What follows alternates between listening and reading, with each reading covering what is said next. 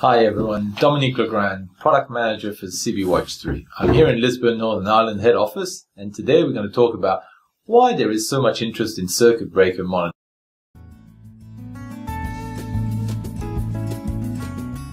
And I'm going to give you 6 reasons why this interest is becoming more apparent with our customers. The first reason is circuit breakers are critical pieces of equipment. They have 2 roles. One is to protect the equipment by disconnecting the power, and the second role is to reroute the power through your substation.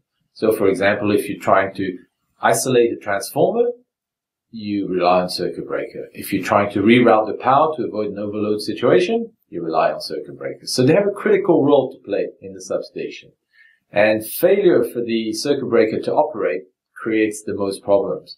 They have an impact on the assets you're trying to save, and also on the reliability figures, because you have to go to secondary protection and increases the duration of the outage that ensues. So, critical pieces of equipment.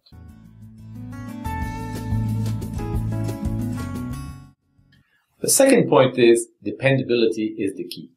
While with transformers, the cost of the asset is such that we are trying to save the transformer at all costs. This is not the case with circuit breakers. The cost of a circuit breaker is at least an order of magnitude lower than the transformer, and therefore saving the asset is not why we monitor circuit breaker. We monitor circuit breaker to ensure that they operate, because otherwise the consequences of them not operating are what we're trying to prevent.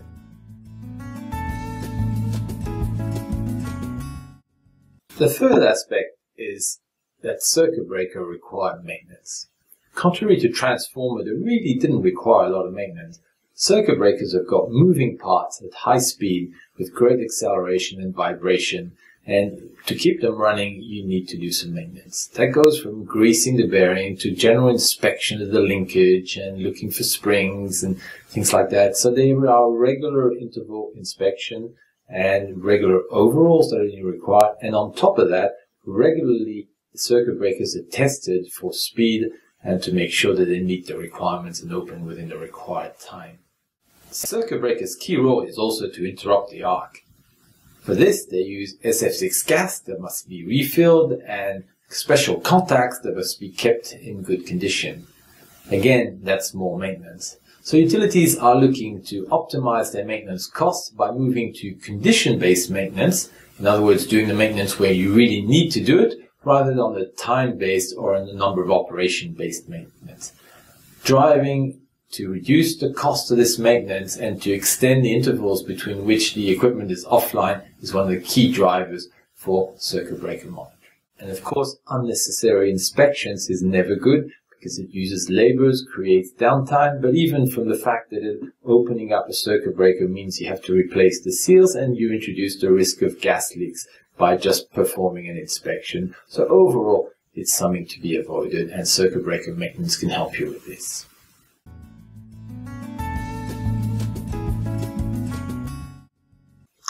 Reason number 4 is that circuit breakers are getting older and less reliable. The average age of a circuit breaker in the US is greater than 25 years old. Many are over 40-year-old, and therefore they use technologies that are inherently less reliable. Things like pneumatic or hydraulic drive that tend to leak. So they require more maintenance to keep them going and are inherently less reliable than more modern circuit breaker. Now, utilities would love to replace them, but like everyone else, don't have enough cash to do that. So they need to keep them going. That's why circuit breaker monitoring comes into play. So with these assets getting older, reliability becomes a key point. Making sure that the circuit breaker will operate when required is one of the key things that operators are looking for. And the other aspect is getting good data to be able to identify the circuit breaker that they should replace first, amongst all the others with their limited capex that they have to use every year.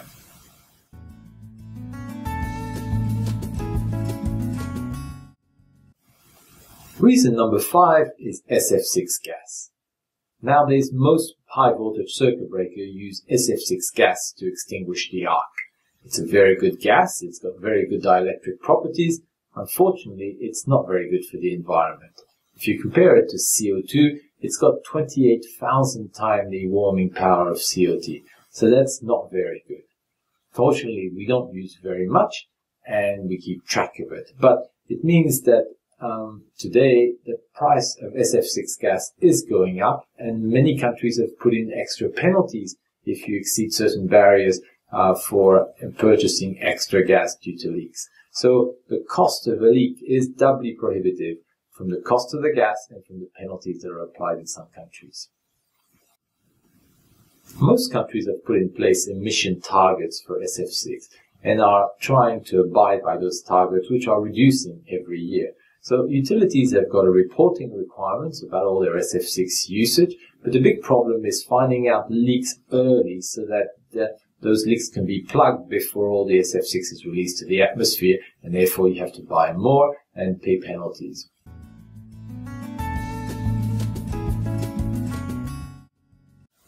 And lastly, reason number 6 is integration with APM strategies.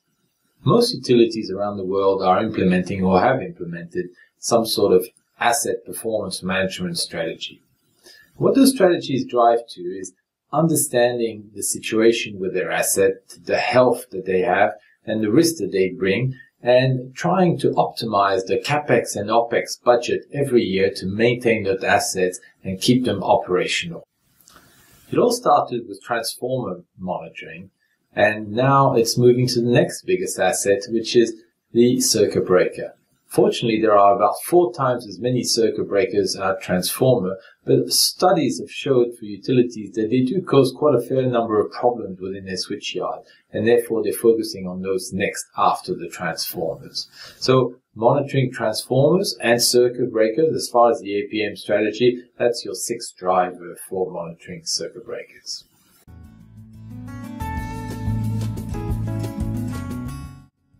So here we are, the 6 reasons why circuit breaker monitoring is becoming more and more interesting. Let's recap.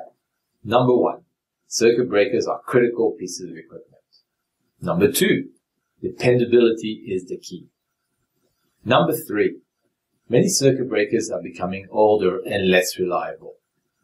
Number 4, utilities want to try and optimize the maintenance of those circuit breakers, which is quite demanding. Number 5, we are pushed by SF6 gas emission laws to understand how much SF6 we're emitting. And number 6, we need to integrate circuit breakers with the rest of the APM strategy to understand asset management. So here we have it. I hope this presentation has been interesting, and we look forward to seeing you soon. Bye.